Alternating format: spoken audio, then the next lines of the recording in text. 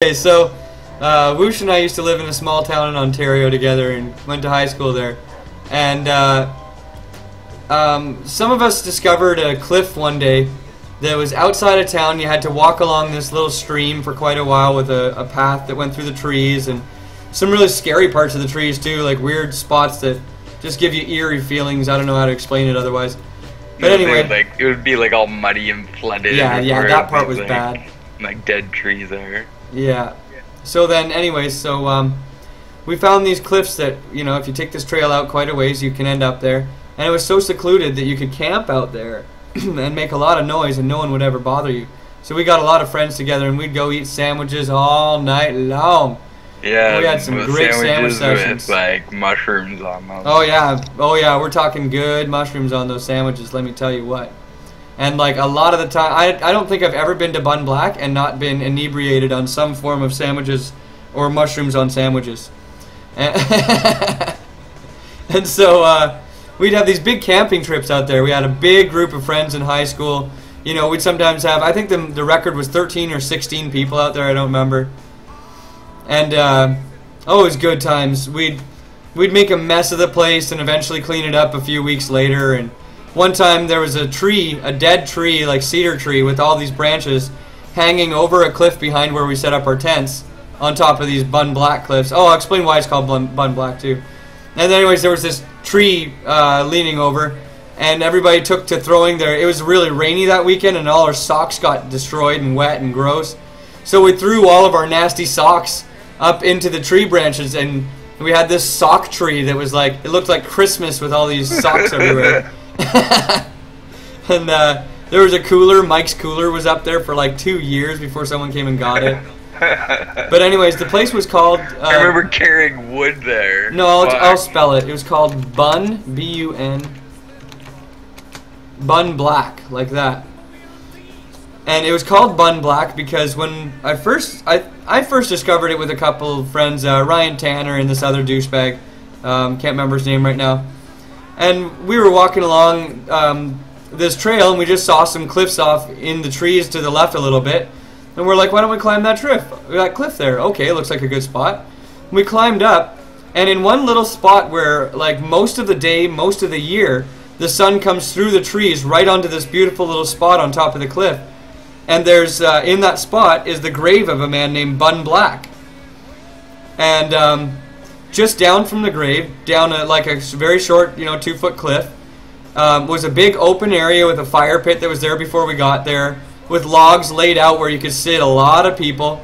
And then off to the side of that was a big open area, cleared away and everything, where you could set up several tents. And we had some wild parties out there. We'd bring, stereos on batteries and so many sandwiches and mushrooms out there. It was great. Oh boy, I can tell some great stories about that place. So, I have a friend named Joel who kind of likes to push the limits. And one night we were out there and he was really drunk. He was drunk on JD like no tomorrow. He was so wasted. That was Crown Royal? Crown Royal, yeah. So he had this bottle of Crown Royal. And he was dumping a little bit onto the fire. And of course, Crown Royal is definitely flammable. So the fire would like chase up the stream and go towards the mouth of the bottle.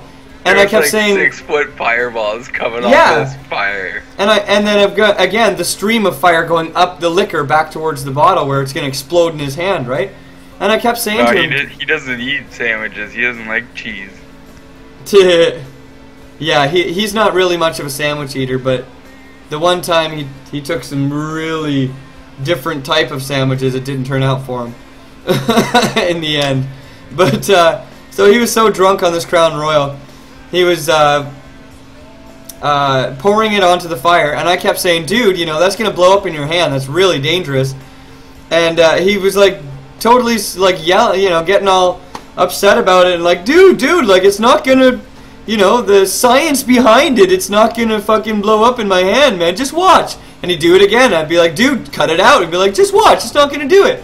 Dude, cut it out, like, I don't need to fucking drag your ass to the hospital tonight, I'm pretty trashed on sandwiches, man. I can't be carrying you through the forest in the dark. Never mind the shrapnel for the rest of us. Yeah, exactly. The shrapnel for the rest of us. Like, he could be hurting one of us, right? And not himself. So yeah, Joel was just kind of like that. And now he's heavily medicated and often in a mental institution. But that's a story for another day. That night I had to like pick him up. He decided he wanted to lay down in broken glass. So I had to pick him up out of broken glass. Yeah, he made some pretty crazy decisions and isn't of right mind these days, unfortunately. Great guy, though. Great guy.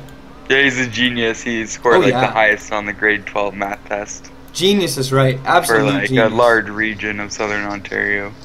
Absolute Southern genius. and central. It wouldn't explode, you say, eh?